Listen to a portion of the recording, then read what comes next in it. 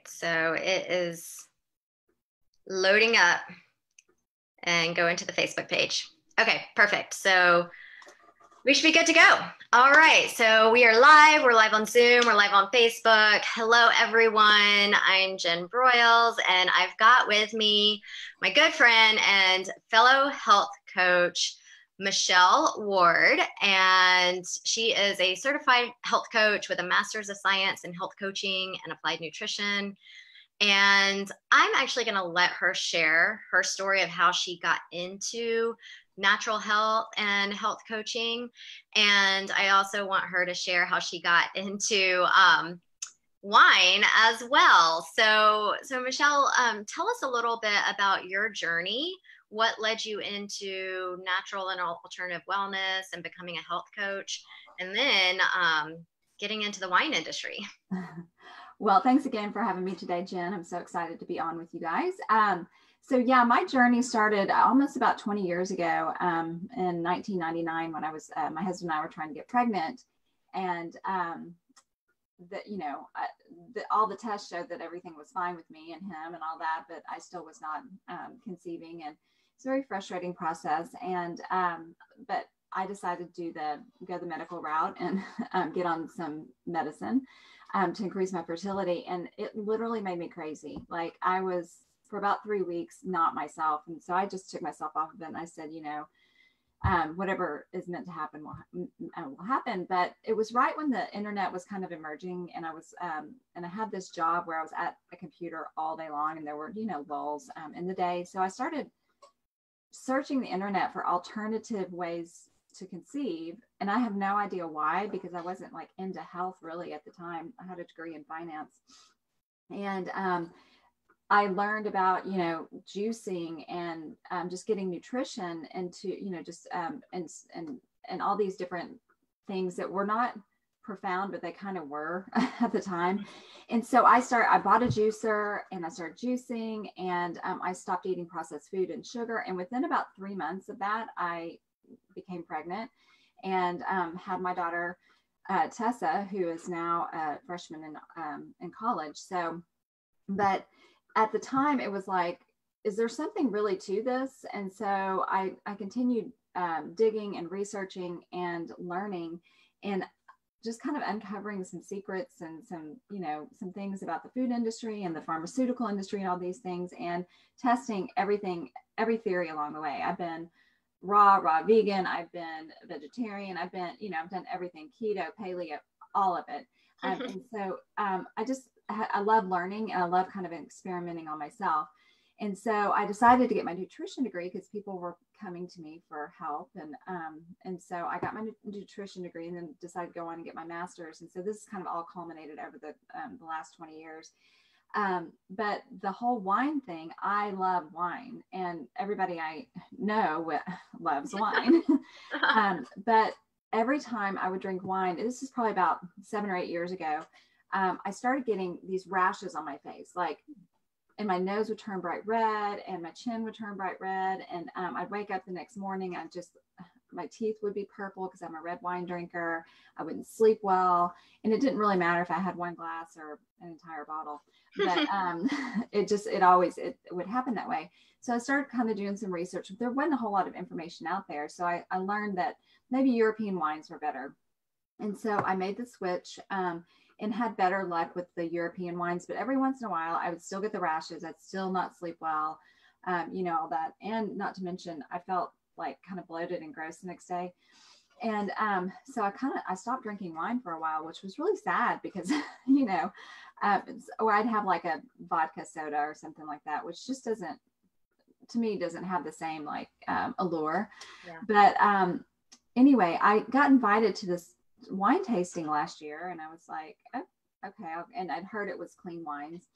And so I went and I found out all about Scout and Cellar wines, and I totally was like, okay, this is something I want to tell my clients about.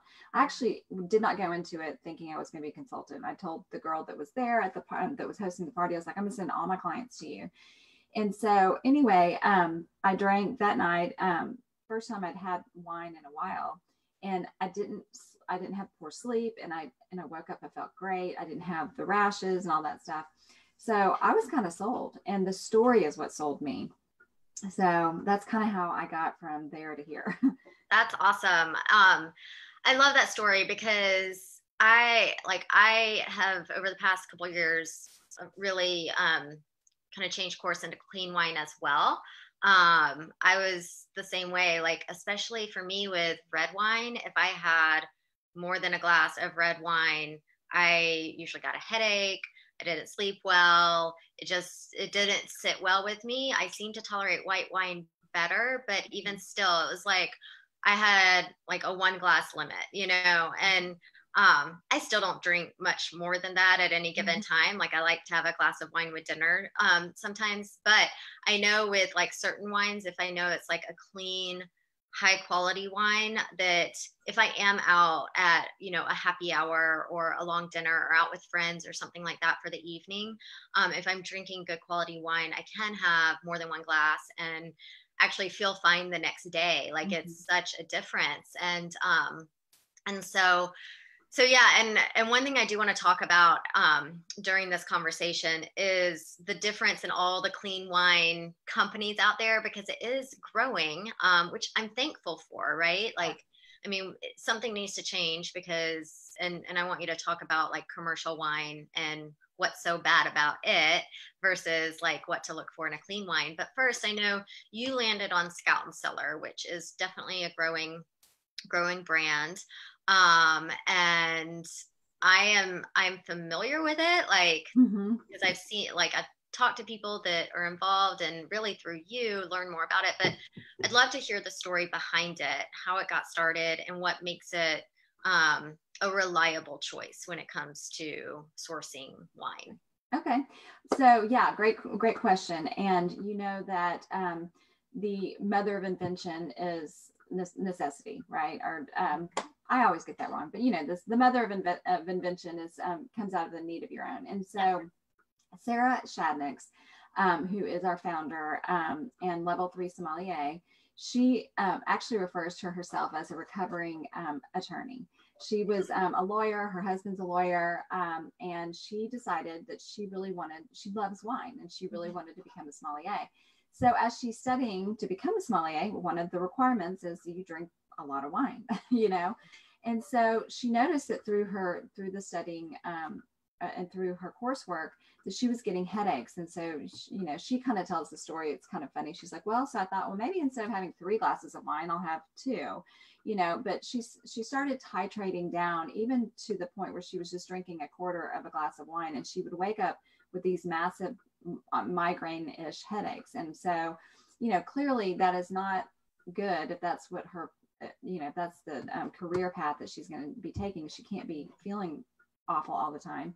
So the attorney in her and the ability to ask the right questions and research went to work. So she started contacting wineries and talking to winemakers and asking them about the process, and started uncovering some of those dirty little secrets of the wine industry. And she found out that one bottle of wine can contain up to 250 chemicals.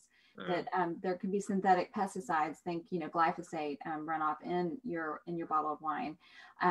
There's up to 16 grams of added sugar after fermentation. There's dyes. That's why you get the purple teeth. There could be enzymes added to speed up the fermentation process. So it makes it basically, a lot of commercial wines are just wines that are created in a lab. Yeah. Not to mention that if you buy a certain wine, even like, a really nice wine like Silver Oak or Farniente or or Meiomi or any of these, commercial wines that you see massive amounts of, when you buy that, you want the same taste every single year, right? Like if you buy it today or you buy it 5 years from now, you want that same exact consistent flavor. Well, the only way to do that is really to produce that in a lab type environment, right? Because wine is very tricky.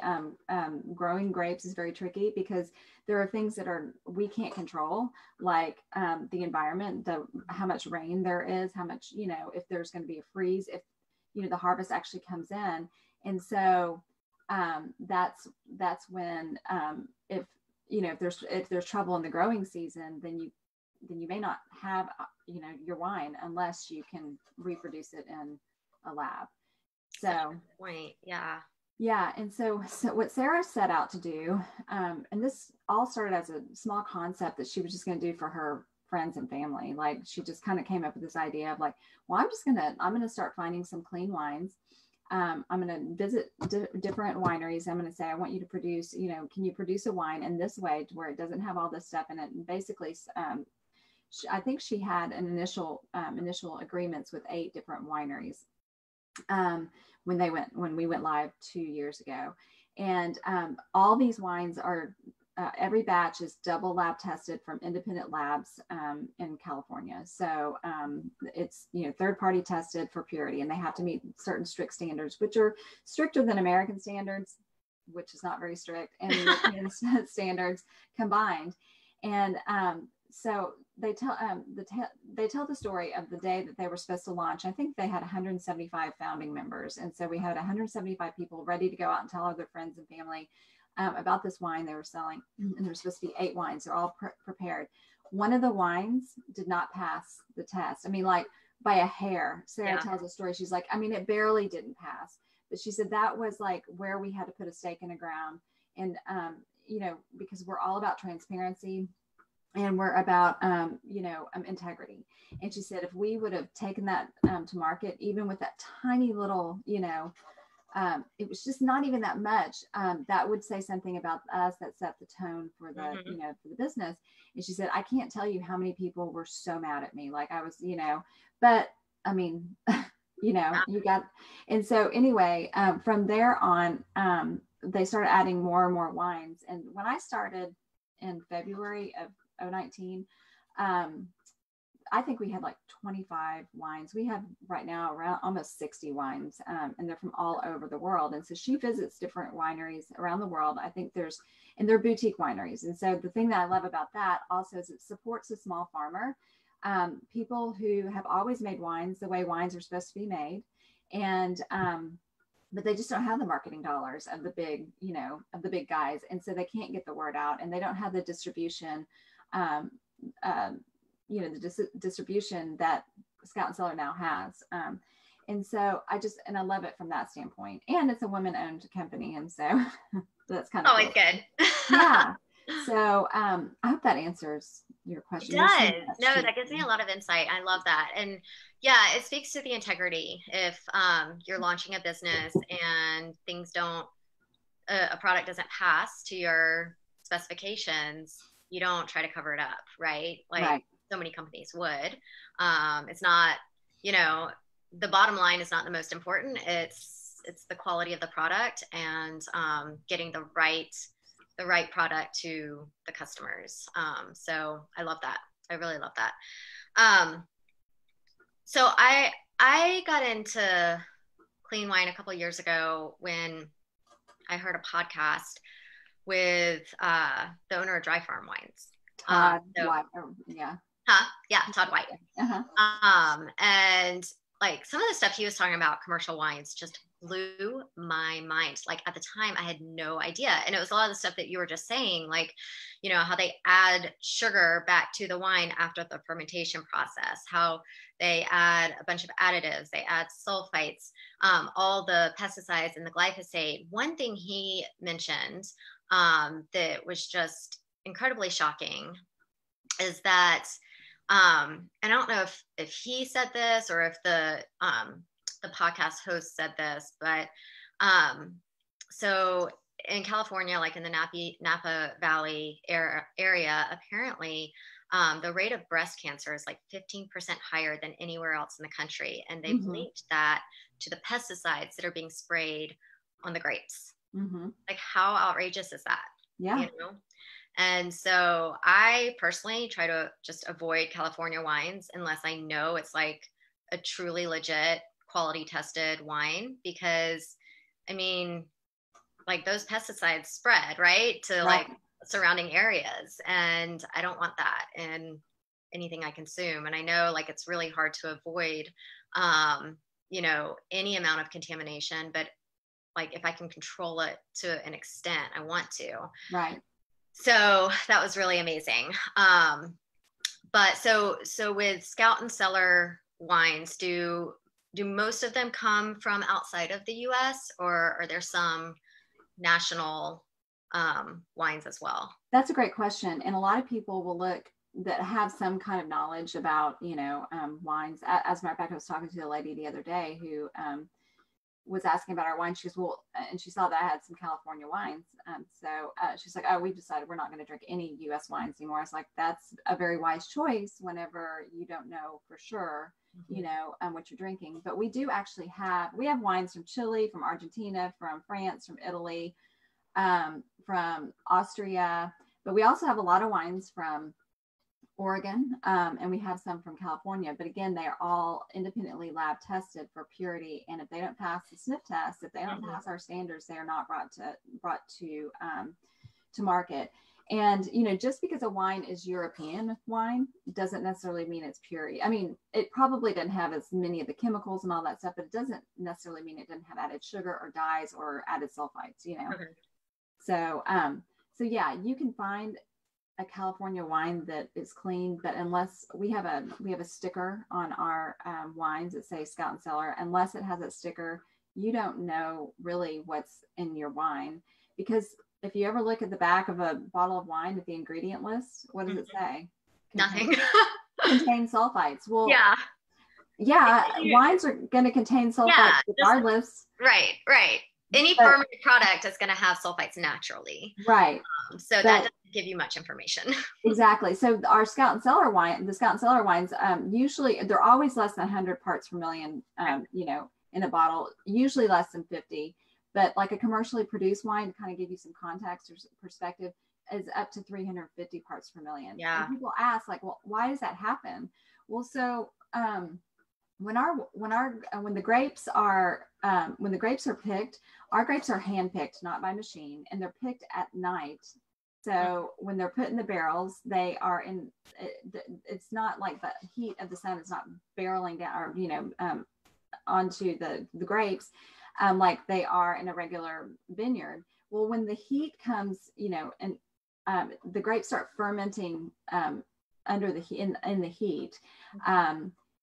Sulfites have to be added to kill bacteria. So sulfites are added to each level of the process, or each point in the process of winemaking in a commercial winemaking process. And so that's why the sulfites are so high. And a lot of people think, well, I just can't drink wine because of the sulfites or because of the tannins. Well, the tannins are just a naturally occurring part of the skin of the grape. It's a very natural thing. And sulfites are natural, except when they're unnatural. And so I've heard it said that if you can eat, dried apricots and not have a response, then it's probably not the sulfites that are in your wine. It's probably all the other junk that's in there. Yeah, exactly. It really is a shame. Like there's no label requirements around wine or alcohol in general, I guess. Like sugar content, added ingredients, all that stuff would be nice to see on a label.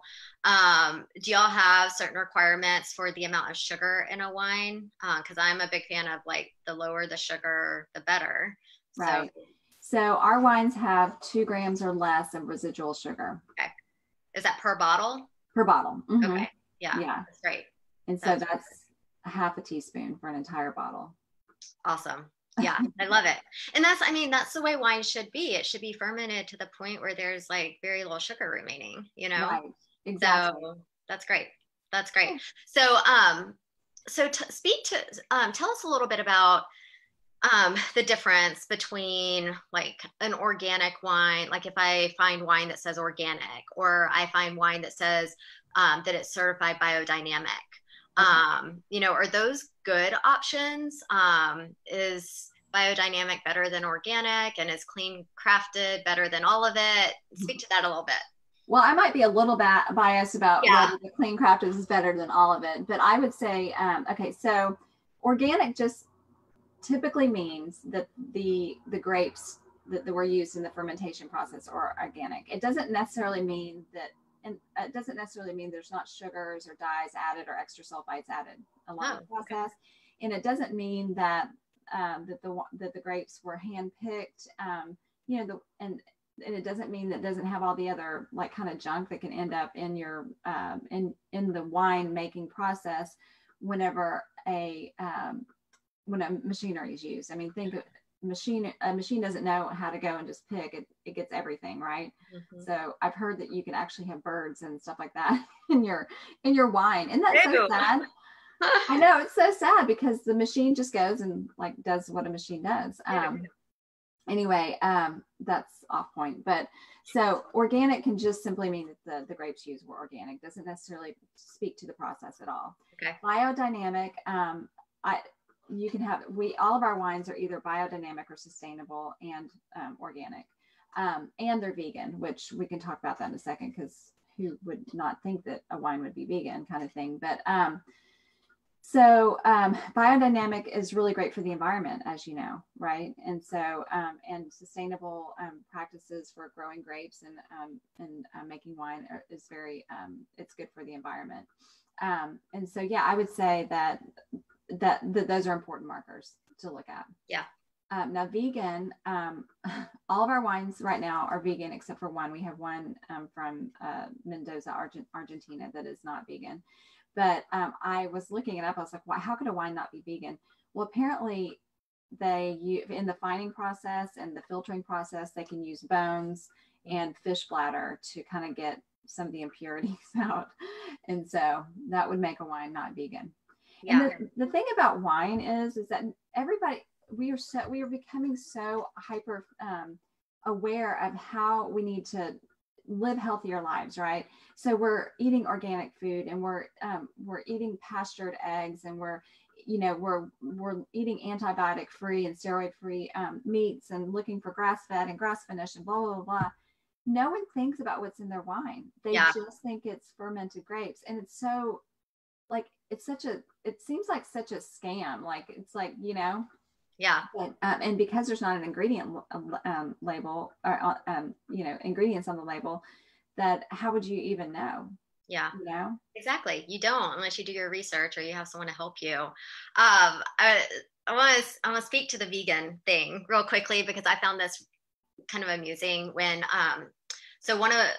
we spend time in Southern California, and there's a restaurant we go to there that we absolutely love, and everything is like just beyond organic, like some of the cleanest stuff ever. And they serve only really clean wine too. And they've done a couple of wine tastings where, like, someone like a representative from the vineyard or the winery will come in and speak and teach. And in this area of California, everyone is very like hyper health focused. Mm-hmm. And there was someone there at the tasting that was asking if the wine was vegan. And they said, yes, it's vegan. Like we don't use, like, kind of like what you said, like those byproducts in any of the processing. And then someone said, well, if you really think about like how, like the whole process of winemaking, especially this biodynamic, then you got to look at the soil. Right. And there's like manure in the soil that comes from an animal, so technically it may not be vegan. And I was like, oh my God, that's getting really specific. Then that means like no fruits or vegetables are vegan either. Exactly. So you can't eat anything. Yeah, exactly. I'm like, that is like the cycle of life right there. Like, let's not go overboard. Exactly. Well, yeah. So, and it can be easy to kind of get in, like, get caught in that vortex. Yeah. You have to really kind of try to pull yourself out and decide what's really important to you. Exactly. Like, exactly. So. Yeah. No, I just found that amusing. I was like, oh, wow. That's funny. We're going really deep. I've never thought about that before. Yeah, exactly. So you explained the difference between organic and biodynamic and all that, which is super helpful. So if someone's wanting to consider, maybe they've cut out wine because they just thought they couldn't tolerate wine at all. And now they're like, oh, well, maybe it's the type of wine I'm drinking. Like, can you find some of these wines at stores? And I mean, are they available in retail? Scout and Cellar wines are not available retail. And And you can, like, if you go to a grocery store, if you didn't want to commit to, like, purchasing, 4 bottles, or we our shipping is free for $99 or more. And then we also have Wine Club. You can buy a la carte, or you can do Wine Club. But if you weren't ready to commit to that, you can go to a grocery store. Like, I would say go to Whole Foods, or even, just a more health-minded grocery store, and look for the European wines, like the Italian wines, the French wines, Austrian wines actually have the lowest, like, they're one of the better wines to choose. Like, you could probably go buy an Austrian wine and be totally fine. And it's probably, the European wines probably aren't going to have all the junk, because they have such strict standards, but if you want to know for sure, absolutely for sure, that your wine is double lab tested, and that, it's been tasted by a level 3 sommelier before, before she even decides, if we're going to carry the wine, then Scout and Cellar is the way to go. Yeah. But, there are, like, you talked about Dry Farms wine, and I'd actually ordered some wine from Dry Farms, and their wine, their claim to fame, or whatever, their marketing is that all these wines are all the wines that are produced from farms that are dry farmed, or from vines that are dry farmed, which basically means that the roots the roots seek water down in the soil, because they're not, and it's just irrigated through the rainwater, and not watered with any kind of what do you say, like a watering thing. Yeah. A watering system. Yeah. So it's better for the environment. It's better for the for the vines and all that stuff, because they are just healthier and more nutrient dense. But and they're good wines. To me, they're a little lighter than what I like. And so their lab testing is not as rigorous as ours. They do one lab test, and I have heard they spend about $150 per batch on their wine, on their testing, whereas Scout and Cellar spends $500 per batch. So wow. we just have higher standards. But Dry Farms would definitely be a better choice, or Thrive Market, I think, is now doing their wine clubs as well. That it's a better choice than just going and buying it off the shelf. And I think the price points are all about the same between the 3 clubs. So yeah, they are. I feel like they're a very reasonable price for a good quality wine. So right. And it's changed. Like, since I started 9 months ago, or however long ago that was, the wines were super expensive. I mean, I had friends who are like, the wines are good, but I'm not going to spend $35, $45 on a Tuesday night bottle of wine. I'm like, that was a tough selling point. Well, we've now gotten to a point where vineyards are coming to Sarah saying, how do we get compliant, and how do we meet your standards? And so our inventory has grown, and the selections have grown. So our price point is now anywhere, like, we have wines for $20 up to $72, but the average price is around $24, $25 a bottle. Oh, that's great. Yeah, that's very comparable to the others. So that's awesome. So as a health coach, so what is your wine drinking practice, and what do you recommend to your clients? And I know probably every client is different based on health issues, but where does wine fit into a healthy lifestyle? So to me, so I'm all about making different and better choices.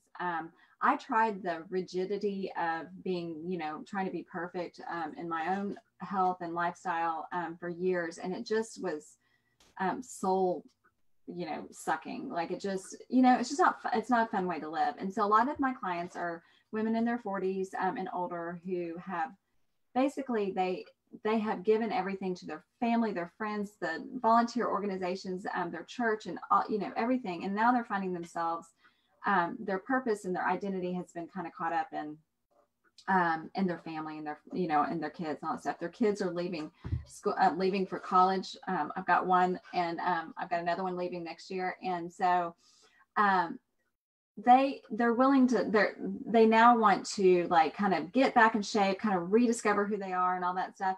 And they're willing to give up food before they give up wine. Yeah. It's kind of a funny thing.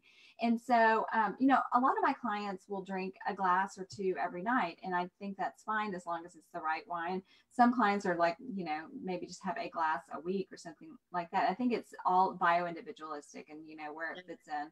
But I think that you can fit wine into any kind of healthy lifestyle as long as you are not over consuming. You can still even over consume, like, you know, good wine, you know. So, and not depriving yourself of the things that you love, the things that bring you joy. Like I said, whenever I replaced my wine with the vodka drink, it just was, it wasn't the same, you know, kind of thing. And so for me, I mean, I'm constantly tasting wine because that's like what I do. I call myself a health coach by day and a wine consultant by night.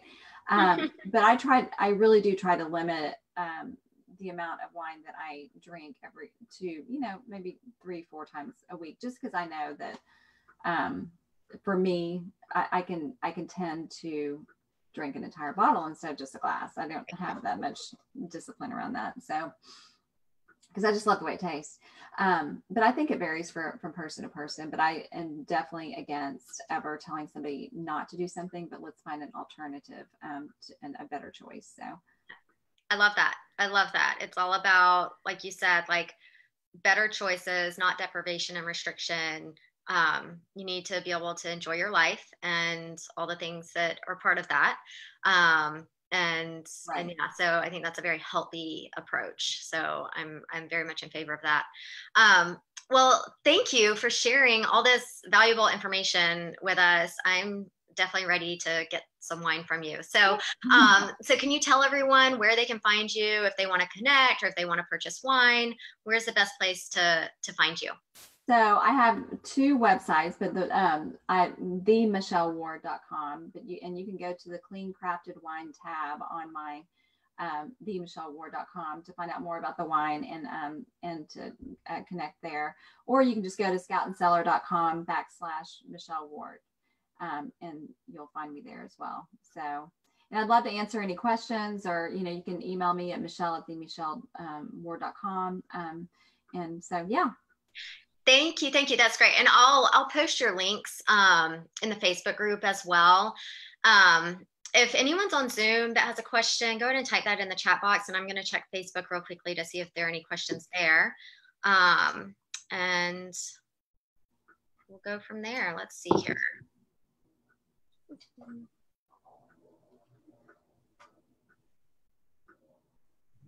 Don't see any questions at the moment. Do I do wine tastings? Oh, yeah. Here's one on Zoom. Do you do wine tastings? Yes, Kalita, and Kalita's in Dallas. So yeah.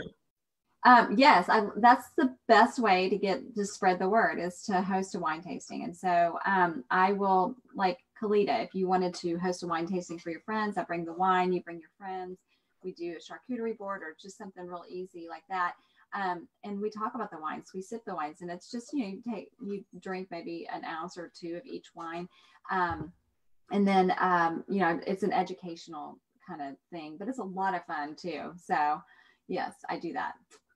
Awesome. Yes. Wine tasting is definitely the way to go. That'd be a fun event. So yeah, the 2 of you can connect and maybe set something up. Awesome. Awesome.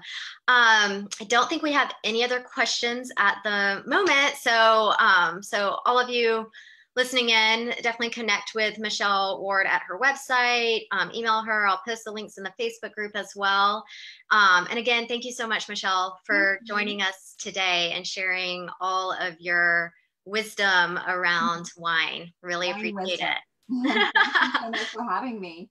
Yes. Well, all right. Well, everyone have a great day and a wonderful weekend. Bye. Bye.